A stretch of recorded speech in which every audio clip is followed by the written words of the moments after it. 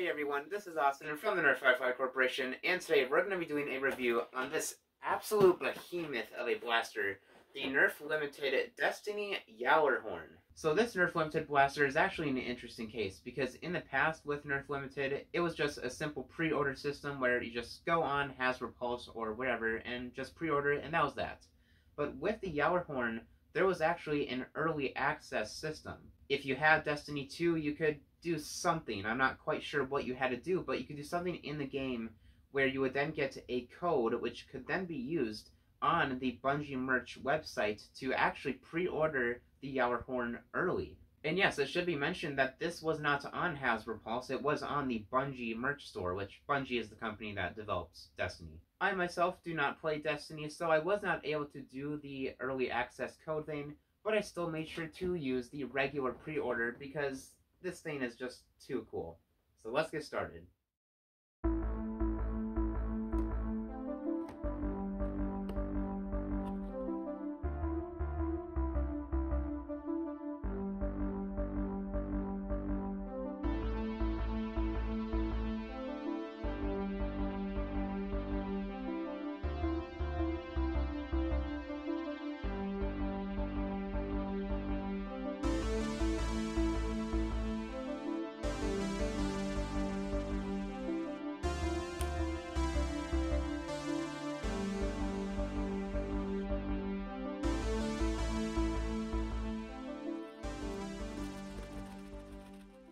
I have never struggled this much to just hold a Nerf blaster because this thing is heavy.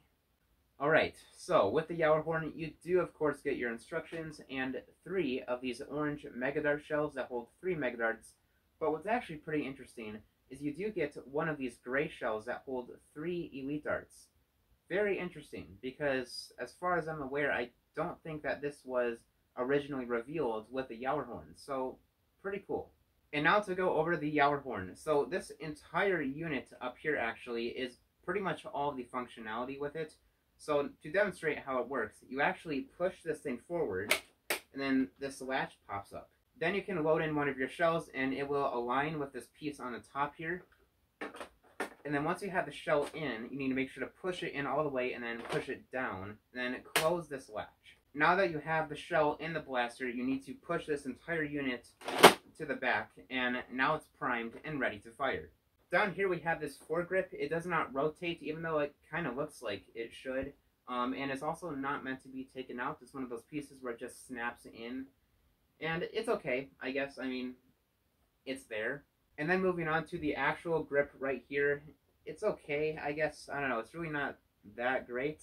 I think it might just partly have to do with the fact that it's so darn heavy that it just kind of feels so uncomfortable, but it does have a thumb hole stock too, which should be mentioned, and these can be kind of hit or miss, sometimes pretty uncomfortable. I don't know, it's kind of weird, because on one hand, it's almost kind of nice because your arm does kind of rest on it, so I feel like that does kind of help with it a little bit, but I don't know, it's just kind of mid, I guess.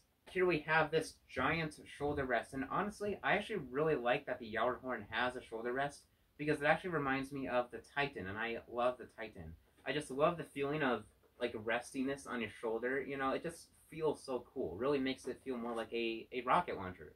I should mention this, too, that the context with the shells holding 3 darts is, I believe, because in the game it shoots 3 rockets at once. Although I could be wrong, but I thought that's what it was. That it shoots 3 rockets like a burst, so that's why the shells actually have the 3 darts. And probably the last major thing to mention is this scope right here, and it does actually light up. It requires 2 AA batteries, and it has this switch right here on the top, so you just hit the switch, and it's actually surprisingly bright.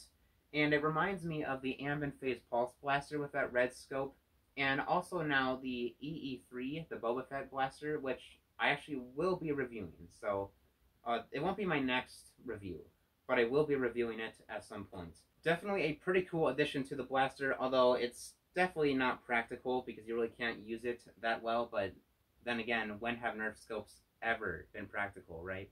And I think that just about covers everything about the Nerf Gjallarhorn. It's just really freaking big. So let's see what this thing can do on the firing range.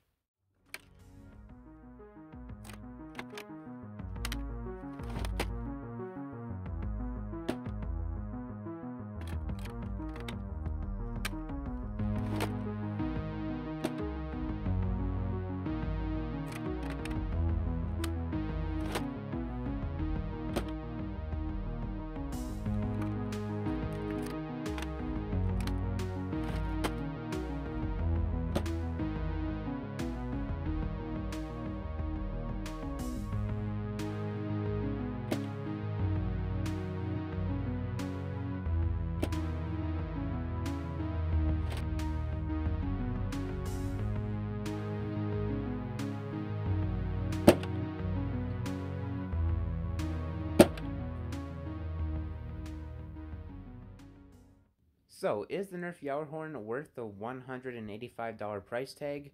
Well, for practicality, no. This thing is beyond cumbersome, and as you guys saw in the video, the performance with Mega Darts is lacking, to say the least. On the other hand, it's a very fun blaster, and I love the loading mechanism. It's very satisfying to use, and really, it's just such a badass blaster. So overall, I do think that the Gjallarhorn is really fun, but also pretty disappointing with the performance and even the comfort and overall ease to use. With that being said, I hope you guys enjoyed this video, and see you guys later.